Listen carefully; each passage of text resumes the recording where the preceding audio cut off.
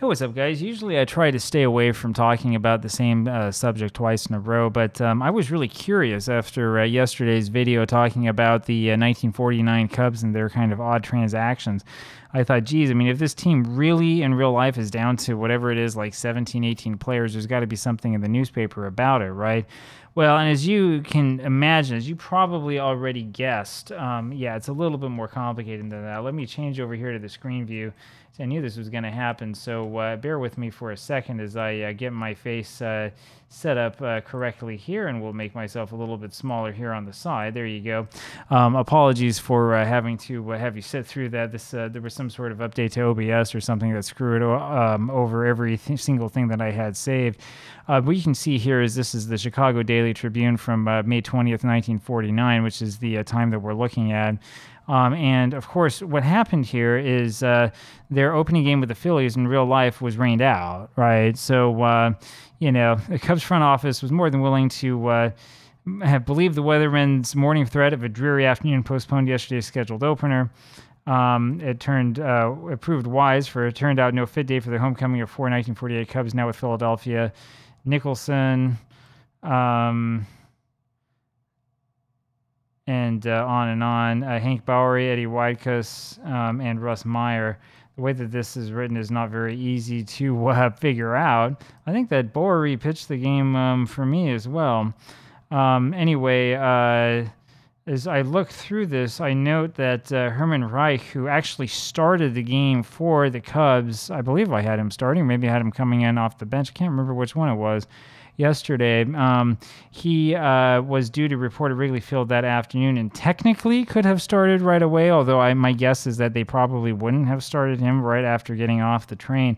There's nothing in here that I was able to find about, how crazy things were for the Cubs, or the fact that, there were not, many players on the team at all or anything like that.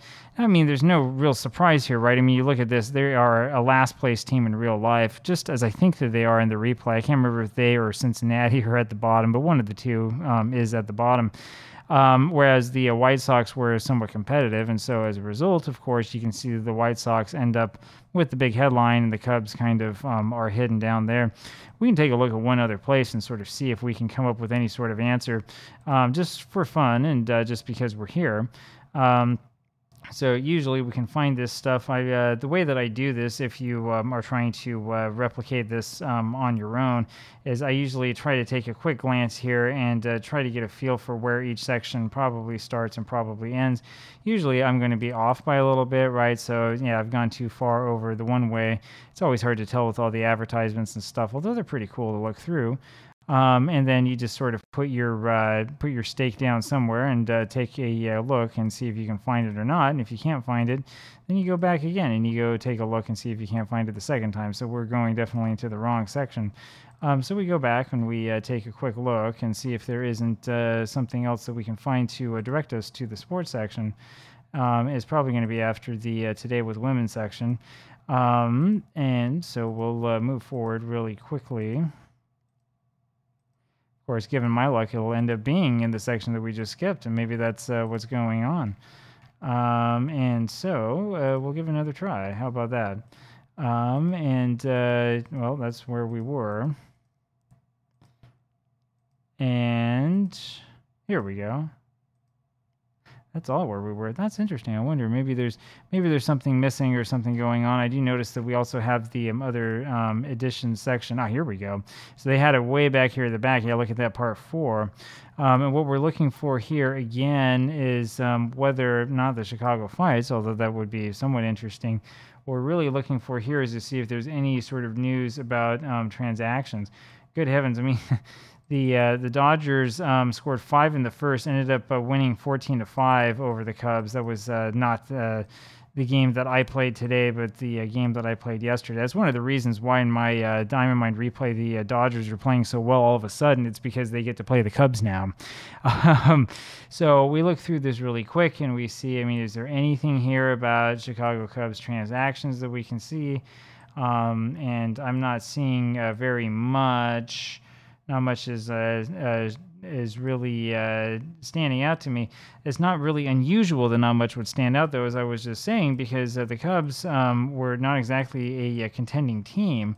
And when you have a team that's not really a contender, it's not really that much of a surprise that nobody's writing anything about them, because who cares?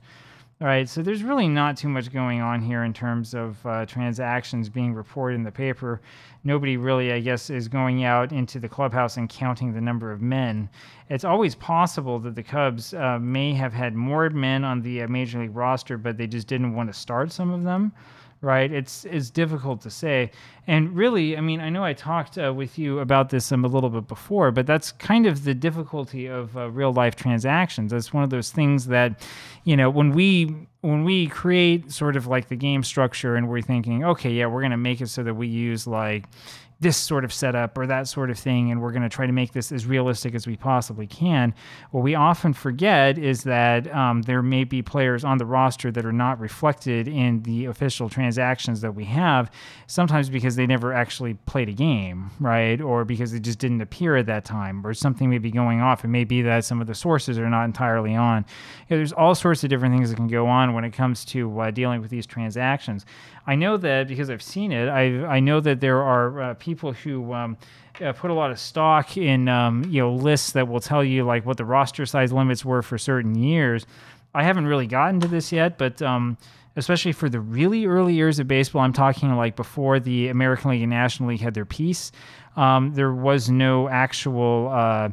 So the roster size limits existed, but there was no attempt to actually enforce those limits, right?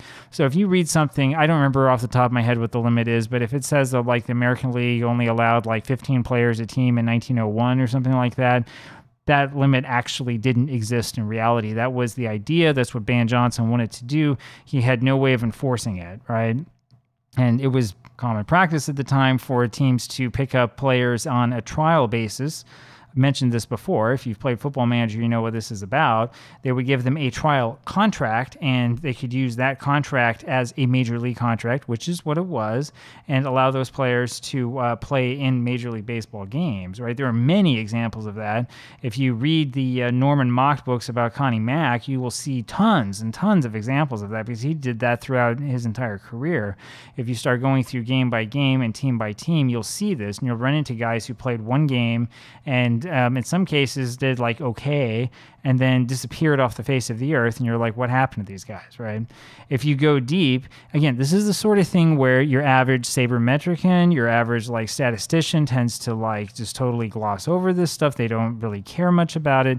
If you are like me and you take a real close look at seasons like 1919, you'll notice that the Philadelphia Athletics used, I can't remember what it was, like 45 players or something crazy like that. A good percentage of those players were trialists, right? Connie Mack knew that he needed better pitching, and he knew that there were some holes in his lineup in the positions. He needed to get players on board to be able to like test them out, and he figured the best way to test them out was to throw them into a major league game. In some cases, we were literally talking about sandlot kids. And you would say, well, it's an awful idea that would never work, but the Philadelphia Athletics of the late 20s were built based around this theory and this philosophy. I mean, it actually did work, which is the thing that's crazy, because if you go after 100 different kids, you might get one that actually has that talent. That's the idea behind it. Anyway, kind of a long rant and a long spiel about this, but if you're trying to enforce roster limits, if you're saying I'm not going to use transactions and I'm going to try to use the framework that exists in real life, you won't necessarily be successful in doing so, because sometimes the rules weren't really enforced and weren't really applied, right? Or sometimes in this case, like with the Cubs, if you use real life transactions and you say this is realistic, but you're using the as scheduled schedule, not the as played schedule, it becomes difficult, right? Maybe some of the players who had the day off or whatever actually didn't. They actually would have been in the game had it been played that day, but the game was rained out, so it doesn't matter that they weren't on the team, right? So what do you do? How do you deal with it? I don't know. The way I deal with it is I just go play, right? Whatever. that's what happened, and then we go to the next game. But just so you know, I mean, this is one of those things about replays, right? No matter how good your intention is, no matter how much time you spend on it, and no matter how much research you do, there will always be something that you'll discover where you're like, well, what am I supposed to do in this situation, right? Whether it's, Billy Martin starting the same pitcher 2 games in a row in 1980, that totally screws everything up if you're using real life lineups, right? Because, I mean, what happens if he pitched really well the first time, right? That really gives you a difficult situation, or if it's, a team playing really well who then trades off its star players, right? I mean, if that sort of thing happens, like, is really, really hard to come up with a good and realistic answer to the problem. Now, we haven't been playing OOTP yet. I have played OOTP before, and I know that many of you probably have as well. The fact that OOTP does have a computer manager that will make trades does not necessarily mean that it is realistic, but sometimes the trades you're able to pull off might actually have happened in real life. We could talk a lot and talk for a long time about the art of trading in OOTP and what is and what is not realistic, and different ways in which the game, at least theoretically, could be modified to better reflect realistic trading, and things that better model what actual managers and general managers would do. It's a real difficult subject, right? And I mean, even in real life baseball, right? Trading, free agent signings and stuff, it's complicated, right? As a fan, you can look at this and say, oh, well, they obviously need to do this or they need to do that. And then next thing you know, the Yankees signed, 35-year-old Josh Donaldson, pay him like $28 million a year. And he doesn't just decline, he goes off a cliff, right? So, I mean, it can be hard to say. You might look at this and say it's a sure thing, or he'd be a great fit for the organization. And then next thing you know, you're paying $28 million for a guy who's hitting, whatever he's hitting, like 150 or something like that, who has absolutely no hope, So it's hard to say. But there you have it. Love to know, as usual, what your thoughts are on transactions, and especially on dealing with these kind of issues that pop up every now and then. It can be a little bit thorny. And with that, I will let you go about your business, and we'll talk with you again tomorrow. Bye-bye.